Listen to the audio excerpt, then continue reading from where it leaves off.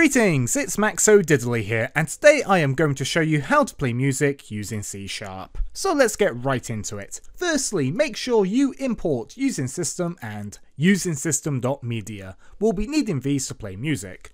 Next, if you're in Visual Studio, go to your Solution Explorer, right click on your project, go to Open Folder in File Explorer, then go into your bin folder, debug, and place your WAV file in here. This method is only going to play WAV files, and you want to place it in this folder if you are just going to put the file name as your file path when testing your program, because this is where Visual Studio is going to run your program, and the relative file path would be in here. You may not actually see anything in here if you haven't run your program before. You can put your music wherever you want, I'm putting it in here. So, in our static void main method, we have got a function call of play music, and we're going to pass in our WAV file, like a file path to it, which is megalovania.wav. Then we're going to do a console.writeLine, playing music, then we're going to do console.readLine. This is to stop the program from closing too early, and you'll see why in a moment. So let's go and define play music. So it's public static void play music. String file path, pretty simple. Obviously, if you're not using this in a static context, you don't need to include static. Void means it doesn't return a value. Play music is the name. String file path, the file path of the file we want to do. Inside, we want to do 3 simple lines of code. We want to do SoundPlayer, music player, equals new SoundPlayer. So what's going on here?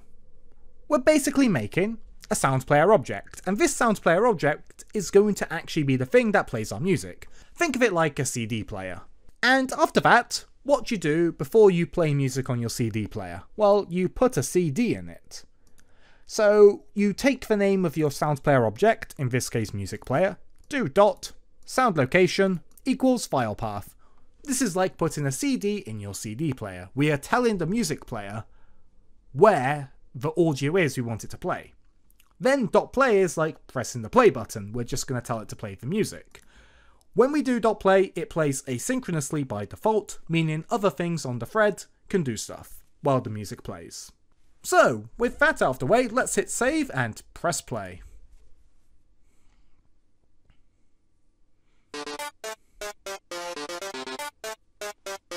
Gotta admit, this is a pretty cool song.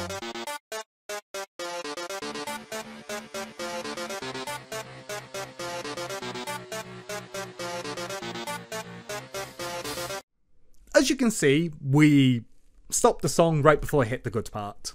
But that's basically it, and we hit enter and we close the program. So you might be thinking, but Max, why do we need console.readLine? Well, I'll show you in a second. We're going to remove it and then save and hit play. As you can see, the program stopped. The reason being is, since the task is asynchronous, it will do stuff while the thread is doing something else. But since the thread had nothing to do, because all we told it to do was write something to the screen and start playing music, it stopped because the music wouldn't keep the thread alive. However, if we do the console.readLine, it's something for C# to do, which is just wait for your user input. If you don't want to do this, you can do play sync. And we will remove the console.readLine, and this is what's going to happen. Notice anything? We haven't printed the message yet.